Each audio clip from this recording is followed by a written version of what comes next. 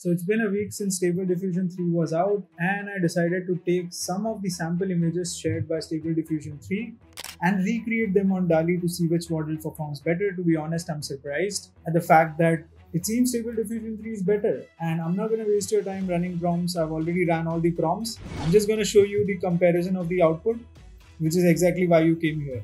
Now, just a quick overview. This is something I'm going to be trying out next. Basically, you can generate videos like these, and I don't think this is as good as Sora, but this looks very, very good. And you can do this sort of generation on Stable Video Diffusion, which is an open source model, and maybe at some point this will be better than Sora, the same model that went viral a few weeks back. So let's get on with it, and this is the first image we will be looking at. You can see there is a wizard trying to conjure some sort of Stable Diffusion 3 text on top. So I tried this on DALL-E 3, and honestly it's not that good. The only image that kind of shows any sort of text is this, but it only shows 3. So if I compare this with this, obviously this has done a way better job than this. Next, I tried generating this go big or go home image on DALL-E 3. To be very honest and to be fair, it did a better job, and in scenario like this, I think it did a fine job than what it did here. This one seems way more realistic, while this one seems a little bit more cinematic, which is exactly what we had added in the prompt. So I would say this is the better image than the one generated by Stable Diffusion team here or Stable Diffusion 3. The next image I tried generating is this weird image with Stable Diffusion written on the bottom left here. You can see there's an astronaut trying to ride a pig with a pink frog, and then there's this weird sparrow with a magician's hat. I wouldn't call it bad. The generation was okay. The only thing that it messed up across is that it does not have text, which is exactly what Stable Diffusion 3 has done well. You can see there's the text here. Obviously there is text here and here, but you can see the spellings are not correct. While there is text here, the overall image does not look good. While this image looks good, there is no text. If you zoom a little bit more, you will be able to find the text, but it's not correctly written. So I'd still say Stable Diffusion did a better job here. Then I tried this image of a chameleon, and honestly, it's not too bad. It's just that Stable Diffusion's generation is better than the one that you see here. This one seems way more realistic. I'm gonna say this is like a draw for me. Both of the images look fine. This one just has more color than this. Next to the famous flask problem, you can see red, blue, and green, and 1, 2, and 3. So the order and numbers are both important here. And I have to say the generation is fine. Red, blue, and green across, it seems. And then the numbers are done fine as well. So I'd say this is here. DALL-E has done a better job primarily because it generated 4 images. And all 4 images have the correct info. So none of this is cherry picked. It can do a better job here. Next is image of a 90s computer with SD3 written on the background. And this is how the generation looks like. I mean, the computer is fine. It's that the text is not correctly aligned. From the standpoint of a computer, I think these images are better. Let's say this one. This one is relatively better than this one computer-wise. Just that if the text was correctly written, then this would have been a better image. Then I tried this image where a race car has faster written in the background with SD3 written on the car. That's an important detail.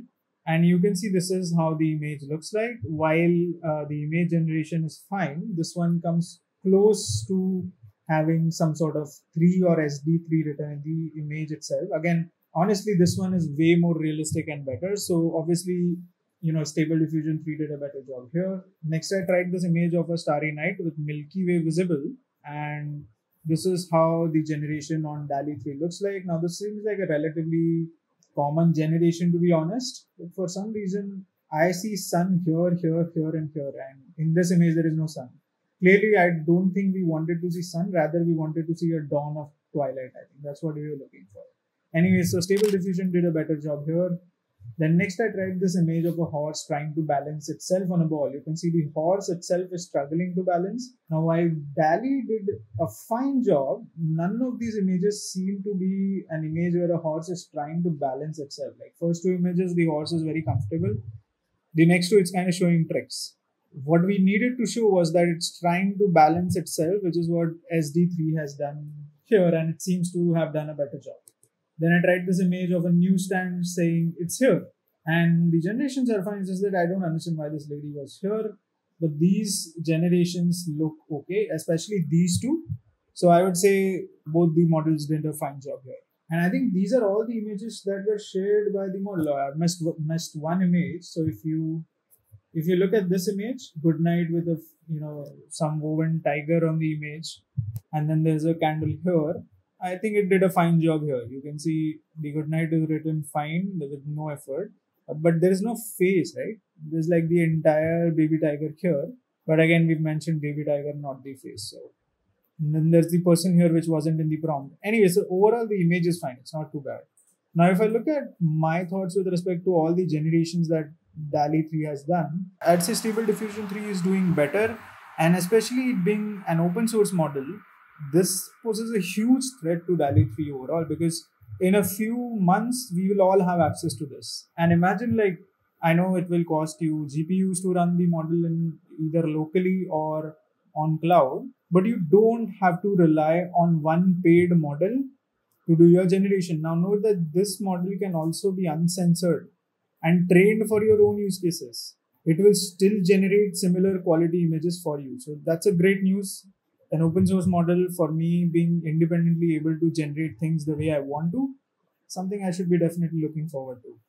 And that's all. Like I said, I'm not going to waste too much of your time. Just going to show you all the comparison with respect to everything that I've found online, and actually try generating and comparing some of the images that were shared by the team itself. Now, when the model actually comes out, I'm going to be setting it up locally and I'm going to run it with you guys. I'll take some of the prompts, I'll start a thread, take some of the prompts from you guys, and we'll run it locally together.